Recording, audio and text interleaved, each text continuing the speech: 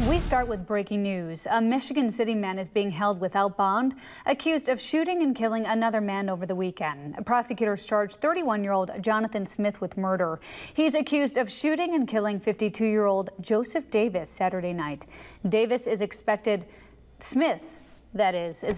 to make an initial court appearance at 8:30 tomorrow in LaPorte. Police were called to a home in the 400 block of York Street shortly before 6:30 p.m. on a report of a disturbance. When they arrived, they found Davis on the floor suffering from a gunshot wound to his torso.